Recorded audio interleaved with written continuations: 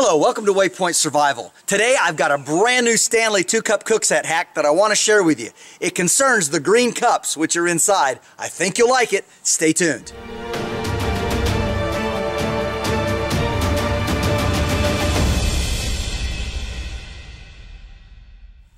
Of course, if you've ever used one of these sets, you know that when you buy them new, they come with these green cups inside. And of course, there are two of them, and they stack nicely inside, but they take up a lot of room. Sometimes you need both cups because you have a friend with you, or because of the kind of meal you're preparing, you need extra containers. And of course, I've already showed you the lid that fits on top of here in a previous video. It's this lid right here, and if you're curious about it, of course, just fits right down inside and makes a great storage container. So you can carry food or whatever items you want, and with that lid on, it does fit inside of the other cup, and there's plenty of room, fits flush, and everything's great. However, some time ago, one of my viewers told me about a hack that you can do with these green cups. Didn't explain it, I had to figure it out for myself, but it's really amazing, and I want to show it to you. Let's get to that right now. What my viewer told me was that because this is a hollow double wall cup, there's a space in between here, and you can actually separate one cup and make two out of it. So for this part of the project, we need, of course, our green cup, turn it upside down, and just a paint stick and my Milwaukee Inksol Sharpie type pen. There is a line here that you can see that goes all the way around the cup, and the actual measurement is about 3/8 of an inch from the lip of the cup in. So laying the paint stick down and putting the Sharpie on top of it and making sure that this is flat, we just draw a line all the way around, just like this.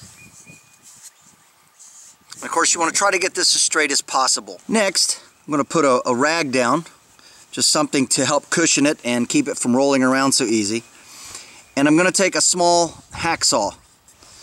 And what I'm going to do is I'm going to start very carefully scoring this line. And you want to just go slow at first. Now you don't want to cut real deep. You want to take your time and go all the way around following that line. And just keep doing that until you get it scored all the way through once around. I guess since I'm using a hacksaw, this really does qualify as a Stanley hack. Once you have that scored all the way around, it's going to look something like this. And that helps guide. Otherwise, it'll skip around on the cup while you're doing this. The next thing you want to do is you just want to continue to cut just a little bit at a time, rotating the cup as you go, and just go very slow. You don't want to cut all the way through it. This outer wall is very thin, maybe about 1/8 of an inch. You just keep cutting all the way around.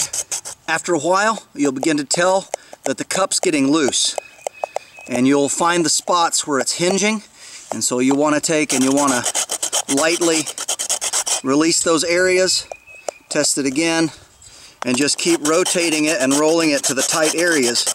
Again, we don't want to cut it too deep, and I can tell that we're almost there. Just want to keep working with it a little bit here and there it popped loose. And now look, we have two perfectly good cups, and they still nest, and it doesn't take any more room than it did before. Now, as far as cleaning up these edges, just want to take a piece of sandpaper and just go all the way around here on the outside and the inside. Just get all of the burrs off. After you use the sandpaper on the edge, take a lighter and very gently warm up and burn off all of the little plastic hairs all the way around the lip of the cup, and that will help smooth it back down. So after you've done that, your edges will be nice and smooth. Of course, you can sand those down even more if you wish, but that's sufficient so it doesn't cut your lip. And it fits together, again, really great. And so now we have our Stanley cup set, and we have 4 cups. Of course, everything still stacks and nests, and what's nice about it is our lid still fits in the top one because it has that thicker lip around it. So now I have a container that I can carry water, I can store things in, such as rice or beans or whatever I'm going to be cooking. and I still have a drinking cup. This is James Bender for WayPoint Survival. If you like this video, please give it a thumbs up. Also make sure and check out the links in the description box below. And while you're down there, you'll also find our waypointsurvival.com link. And this is where you can sign up to take great survival and bushcraft training classes here at our beautiful facility in Southern Ohio. And if you haven't done so already, please subscribe to the channel. We'd really appreciate it. And when you do subscribe, make sure and press that bell button so that you can stay notified of all of our upcoming videos, and we'll talk to you next time.